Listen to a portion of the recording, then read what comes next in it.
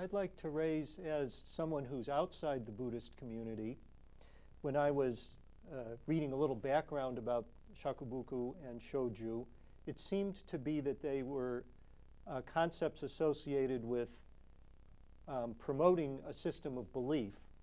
Mm-hmm. And that seems different from what in Old Testament terms is the role that the prophets played of chastising government that may, and I just hate to make this distinction, but on the one hand there's social justice, on the other hand there's ethical, personal practice. Mm-hmm. And which is it for those notions?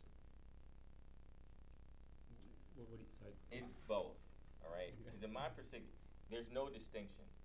That's a false distinction. That's a false dichotomy.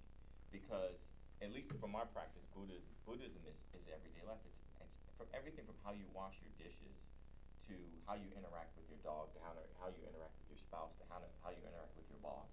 It's in everything. So I think, at least from my perspective, that's a false distinction.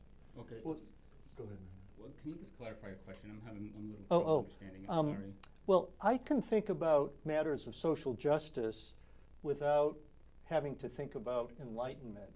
Okay, I see. You Okay. can. Like, this is kind of a question that people have been struggling with for thousands of years. I started reading some Confucian writings recently, and there's one that's called The Great Learning. And I can't recite it from memory, but the first paragraph is very useful because it talks about how a king seeks to establish order in his kingdom. And it goes through all of these different stages. It's really just a paragraph or two. But at the very end it says, and so it becomes clear that cultivation of the individual is at the root of harmony in the kingdom. So all of our social interactions and our social institutions and our forms of government ultimately are a reflection of the lives of the individual beings that dwell in that place.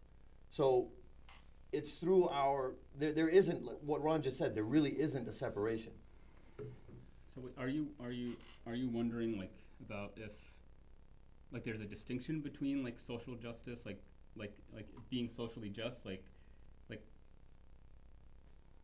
it's somebody doesn't need to this is something that's essential, somebody can only be spiritually enlightened to be socially just. Is that what you're wondering? Or That's one of the things I'm wondering. Yeah, so I think that's a good question, and I think in terms of Buddhism,